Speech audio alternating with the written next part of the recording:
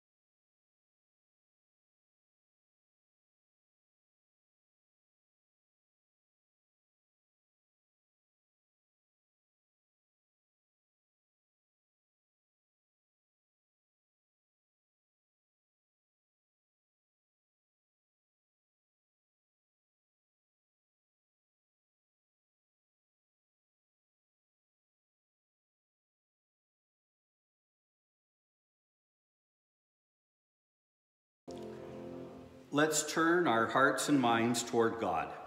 As we gather together in his holy presence this morning, let everyone here confess their sins.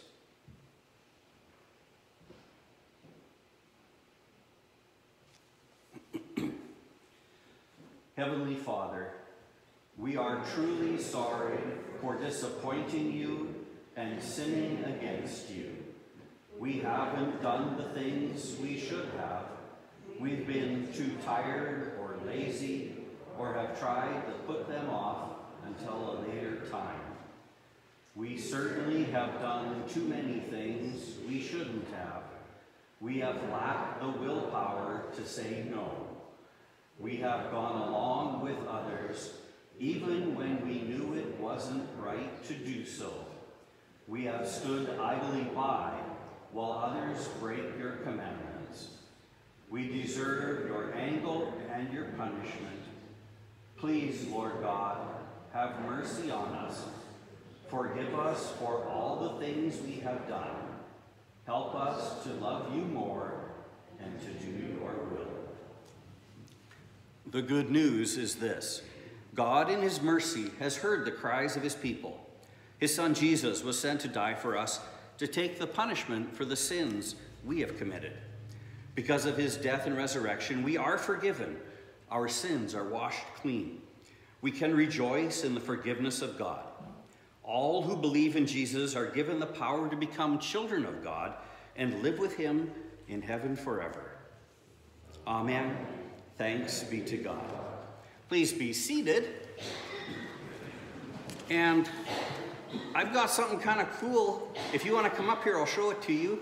And the rest of you guys probably would like to come up too, but you'll just have to stay where you're at. Do you want to come up here? I want to show you something cool. Or do you want to stay there and I'll show you? Oh, you're both going to come. Okay.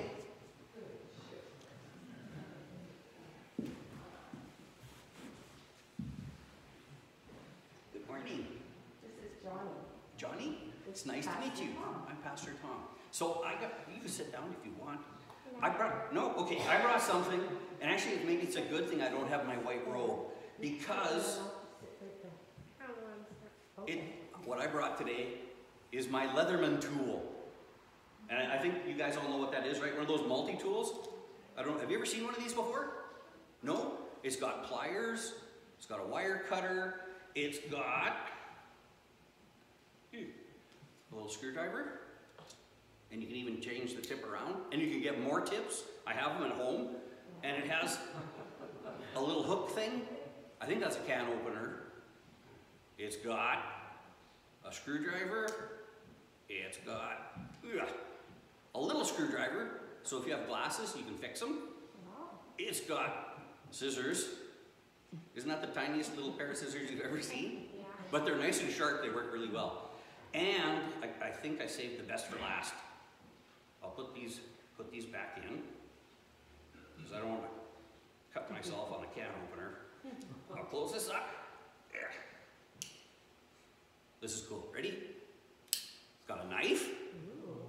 And a little saw.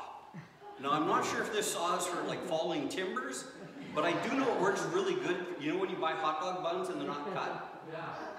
I used it at a picnic one time. It is really handy for all kinds of things, and it does just amazing things.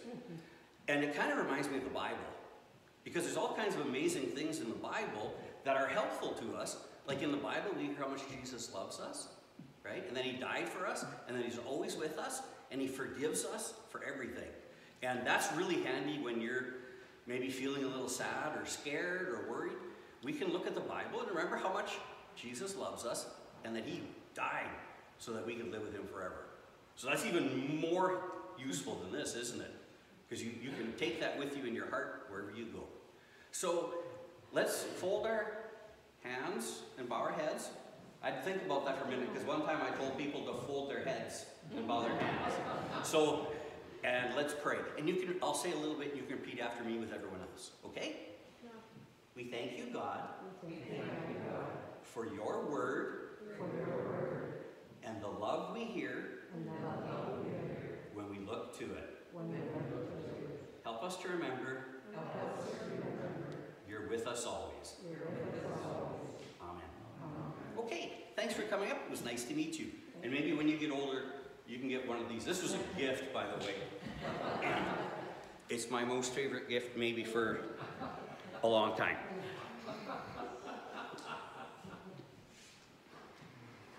Because it's sharp and dangerous, right? Our first reading for this morning is from Isaiah chapter 50, verses 4 to 10. The sovereign Lord has given me a well-instructed tongue to know the word that sustains the weary. He wakens me morning by morning, wakens my ear to listen like one being instructed. The sovereign Lord has opened my ears. I have not been rebellious, I have not turned away. I offered my back to those who beat me, my cheeks to those who pull out my beard. I did not hide my face from mocking and spitting. Because the sovereign Lord helps me, I will not be disgraced. Therefore have I set my face like flint, and I know I will not be put to shame. He who vindicates me is near. Who then will bring any charges against me? Let us face each other. Who is my accuser? Let him confront me. It is the sovereign Lord who helps me. Who will condemn me? They will all wear out like a garment. The moths will eat them up. Who among you fears the Lord and obeys the word of his servant? Let the one who walks in the dark, who has no light, trust in the name of the Lord and rely on their God.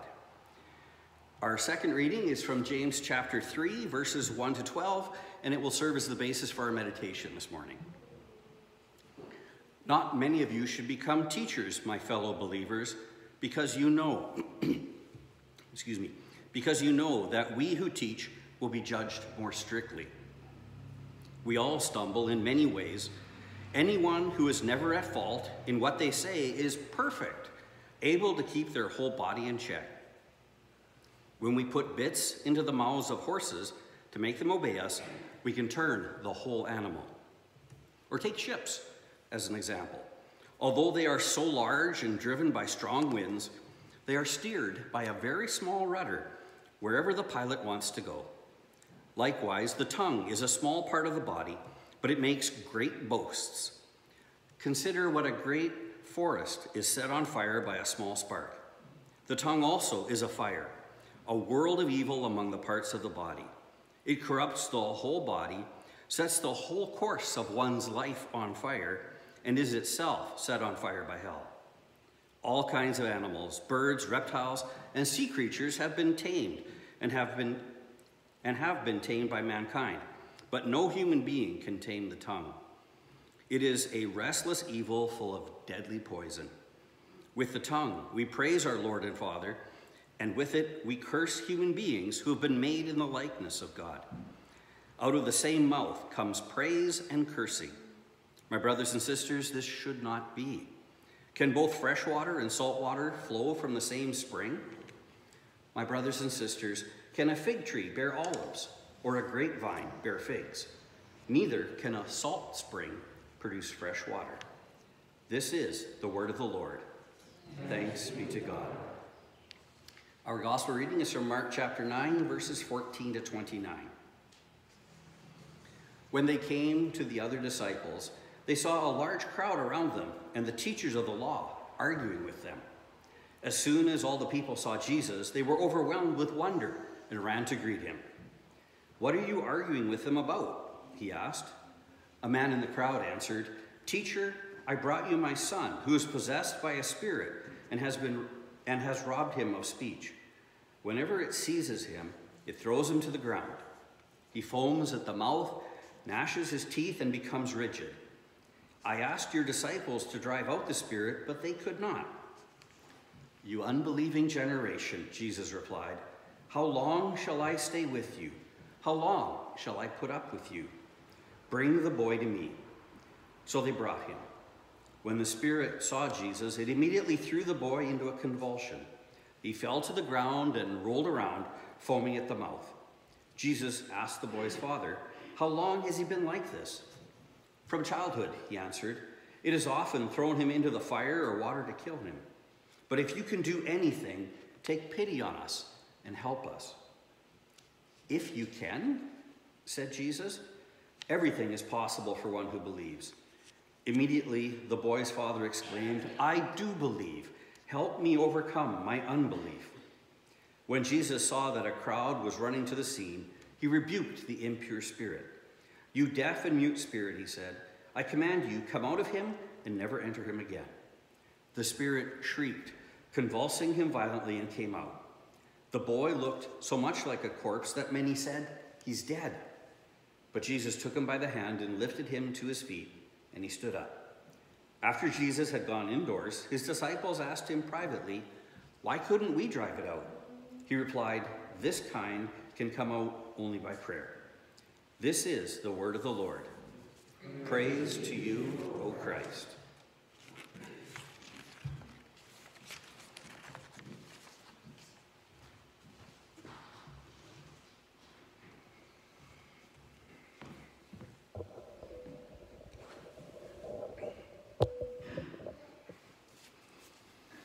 Dear friends in Christ, I want to start my sermon today with a riddle, and we'll see if you can figure out that riddle. It goes like this. I am often held, but seldom touched. I am always wet, but never rust. I often bite, but have no teeth. To use me well, you must have wit. What am I? What's that? Yes, a tongue. Often held, hold your tongue, but seldom touched. Always wet, never rusts. Often bite, but have no teeth. Right? What we say, there can be some bite. In the book of James, the apostle tells us many things, very practical things for living our lives as God's people. And it's a very down-to-earth, kind of like a how-to guide as to how we as God's children should live our lives.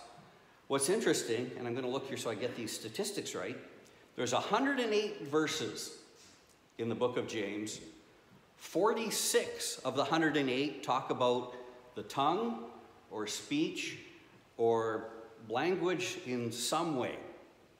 Okay, so 43% of the book of James talks about the tongue and what is said.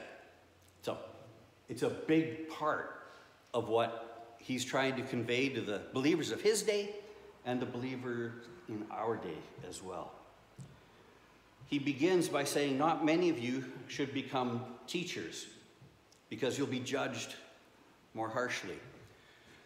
Now, I have to admit there's times as a pastor when I hear that verse and it kind of makes me go, right? Because I'm going to be judged differently. By the way, I'm not completely convinced that's necessarily judged by God, although I think that's part of it. And that in itself is scary enough. But what really scares me is that I may say something that will hurt or destroy someone's faith. Because I'm a teacher, I'm a pastor. And in a way, I'm God's representative here in this place and in this congregation. I mean, right? I bring God's word to you each week. And so what the words I say can have a great impact on people, or the things I do. And I think I shared this story maybe a few years ago. I can't remember now. Wendy Lee was in church one Sunday morning, and one of the Sunday school kids came up and said, "Where's God?" And Wendy Lee's like, "Well, he's in heaven." "No, where's God?" "Well, he's in our hearts." And "Where's God?" "Well, he's everywhere," trying to figure out, like, and then I came around the corner and the little kid said, "There he is." That's terrifying. Right? Because can you imagine if God didn't have a good sleep last night and got up on the wrong side of the bed?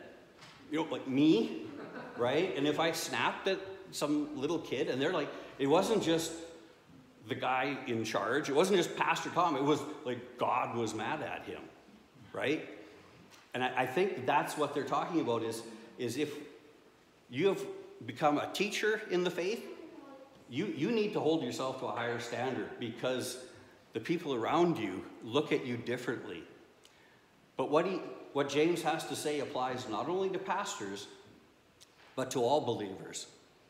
Because when we're at home or out in the community, when people look at us, they probably, hopefully, know you are a Christian and that you go to church with some regularity, right?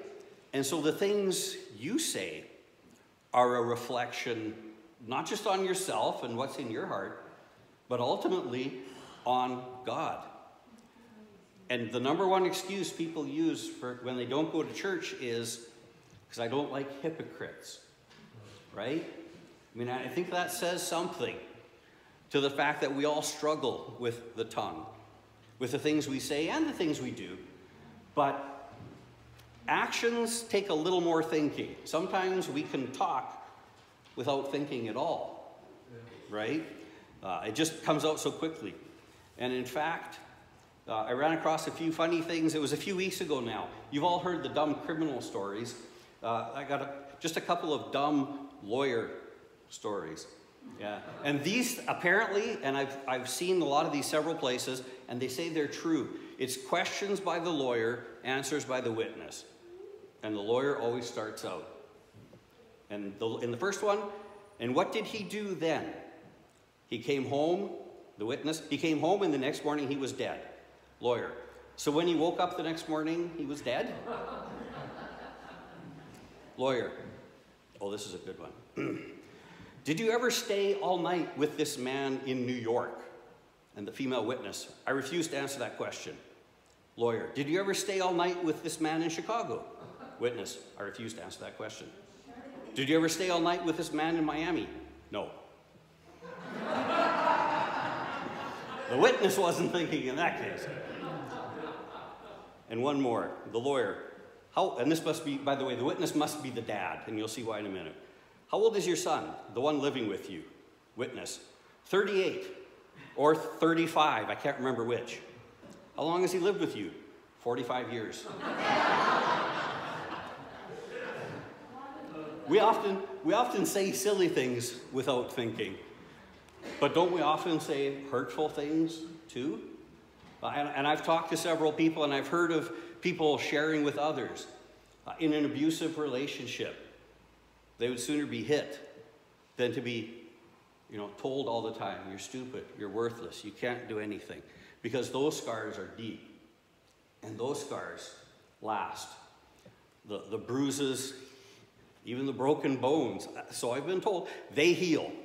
But the mental abuse is something that is so difficult. James says we all stumble and fall when it comes to what we say. And if we're honest, that's true of each one of us, isn't it? We've all said things that, either on purpose or maybe without thinking, that have hurt others, that have not reflected well on our Lord and on our faith. And like James says, we all are in need of forgiveness for the things we say. Thankfully, we have a God who says many things to us. He says, I have called you by name. You are mine. The free gift of God is eternal life. Jesus, when he was here on earth, said a lot. But the thing that I think sticks with me the most is on the cross when he said, Father, forgive them. They don't know what they're doing. Because I think so often that applies to me. Father, forgive me. I don't know what I'm saying. I don't know what I'm doing. I don't know what I'm thinking. And to each one of us, and to me, God says, you are forgiven. You are mine. You are free. And in that freedom, then, we can go out and use our words to build others up, to encourage them, to tell them, God loves you. Jesus died for you. And that forgiveness and that freedom can be yours too. And none of us are perfect, but we're all forgiven. In Jesus' name, amen. Would you please stand as we continue confessing our faith in the words of the Apostles' Creed. I believe in God the Father Almighty, maker of heaven and earth, and in Jesus Christ, his only Son, our Lord, who was conceived by the Holy Spirit, born of the Virgin Mary, suffered under Pontius Pilate, was crucified, died, and was buried. He descended into hell.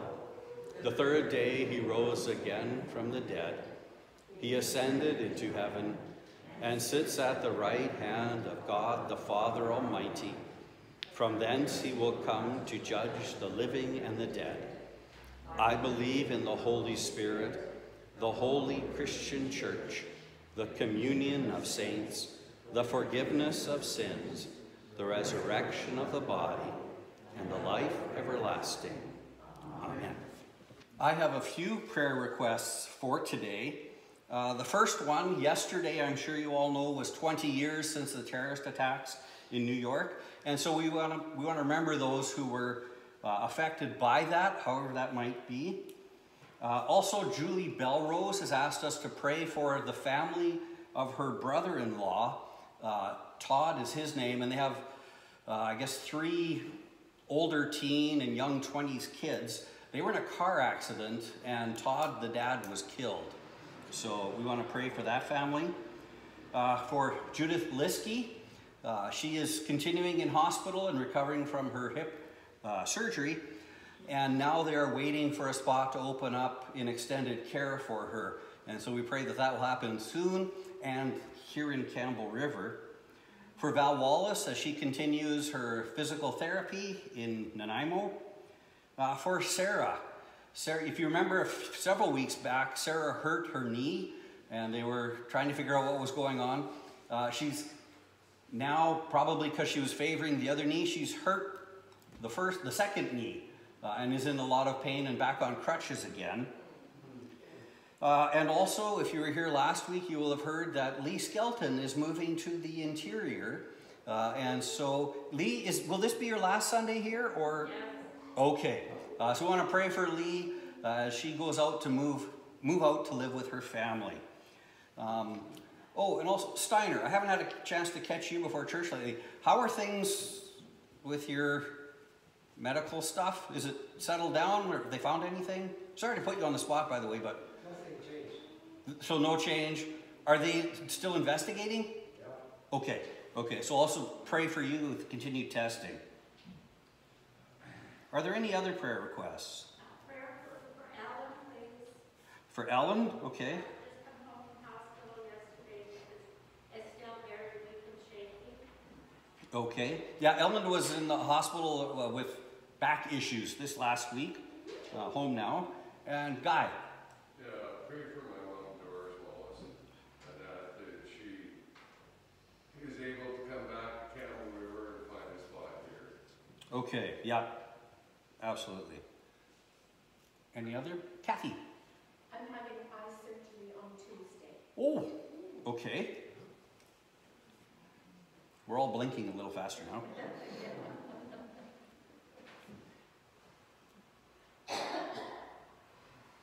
Okay, let's bow our heads as we continue in prayer. Dear good and gracious God, our Heavenly Father, we pray that you would be with the people, whoever they may be and wherever they may be, whose lives were touched by the events that happened 20 years ago yesterday. For those who lost loved ones, for those who were injured, for those who are feeling pain and loss, and it's come to the surface again. We ask, Lord, that you would bring healing to them. We ask that you would bring peace to our world and a freedom from struggle, that your Spirit would be at work in the hearts and lives of people wherever they may be. Lord, in your mercy, hear our prayer. And Lord, we pray for Todd's family as they come to grips with his death. Lord, we thank you for being with the rest of the family and keeping them safe in the accident. And we pray that you'd continue to go with them now, to give them comfort and strength, to guide them through the difficult times ahead, that they would feel your presence in their lives. Lord, in your mercy, hear our prayer. We ask that you continue to be with Judith in hospital, that she would continue to grow stronger and recover mobility. And Lord, we ask that you would bring an opening in an extended care home so that she can continue her recovery there and receive the care that she needs. Be with Colin and with all of the family as they work to care for her and support each other. Lord, in your mercy, hear our prayer. And we thank you for the therapy Val's receiving down in Nanaimo, and we pray that you would continue to grant her strength, return to mobility, and we pray that she would very quickly be able to come home and join us here again to worship you as part of our family. Lord, in your mercy, hear our prayer. And dear Father, we ask that you'd be with Sarah as she's dealing with a second knee that's giving her pain and issues with her mobility.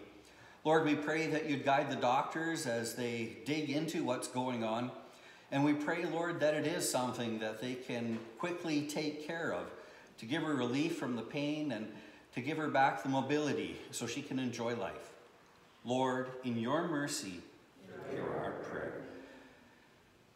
Heavenly Father, we thank you for Lee, for the many years that she's been a member of our congregation, for the blessing that she's been, and for the gifts and talents she shared with us in service to you.